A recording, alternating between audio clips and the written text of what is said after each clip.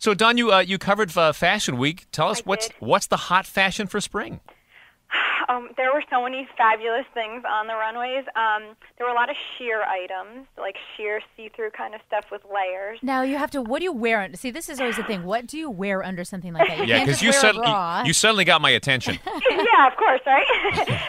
It's actually, what they do is they layer other lighter pieces. So the similar fabrics, those sheer kind of fabrics, there'll be 2 or 3 layers of them when you're going to wear them like in real life. Okay. You want to kind of put a few different of the same style layers underneath them so it works really well.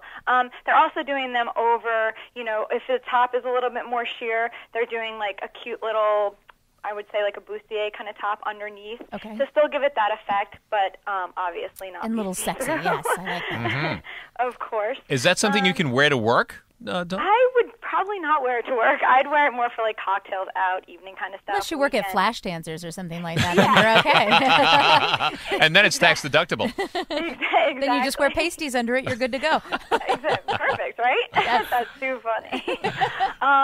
There were so many floral prints, obviously, for spring kept coming up.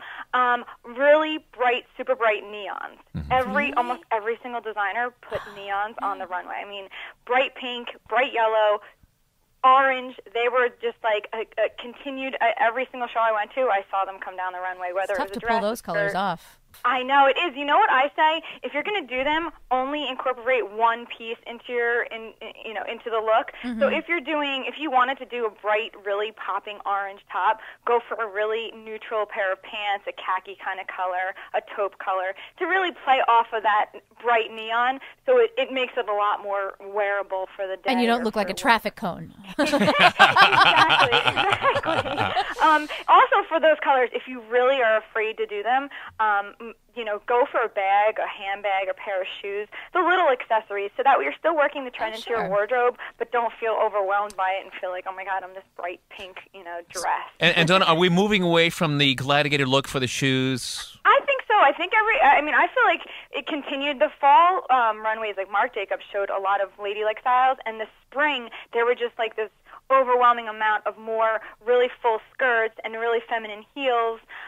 So I think we definitely are moving away. I didn't really see any gladiator sandals on the runways. A few wedge style shoes, a lot of heels. Love a good wedge. I know. It's so nice to have a girl and a guy on the show. I wish sometimes I got to be the girl on the show, though.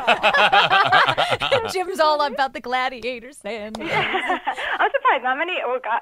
Guys kind of aren't big fans of gladiators. Not usually. No. They're not sexy. I think they're things that girls like, but guys don't really find particularly and girls attractive. Can't wait to wear them. Yes. Guys are like, why can't she have nice heels on? Yes, exactly, because they're uncomfortable. That's why. So who did you see? Exactly. Did you see some of the big stars there? Did you see who looked the best that were just in the Beyonce audience? Beyonce was there, and she looked amazing. I'm trying to remember what show I saw her. Well, she's got a little baby bump, right, Dawn? She got a big baby bump. But you know what? She was wearing this really super short skirt that was like a bubble style skirt, and you can barely see her bump, which I was surprised by. I thought you would notice it more, but it was a little bit disguised. I think she was still going for that, Fashion Week look where everybody at Fashion Week is. Here's the thing that's really disturbing. That bump is richer than all of us. I know, it's sad.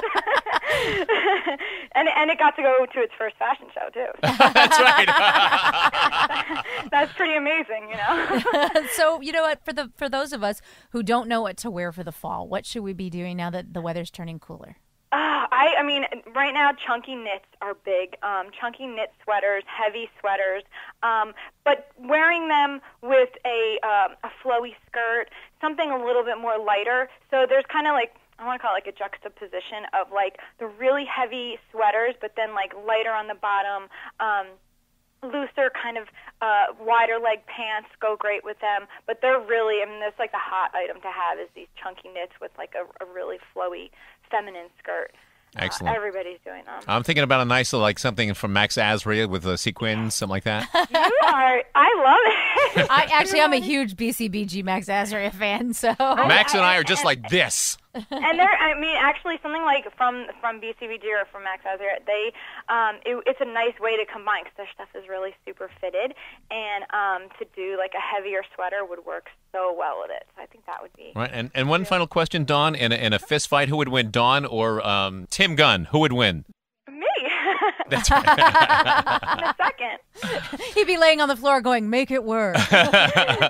It's our on-air fashion expert, our beauty spokesperson, and lifestyle stylist. Everybody, it's Dawn Del Russo. Her website address is dawndelrusso.com. Dawn, thanks for talking with us. Thank you so much. It was great.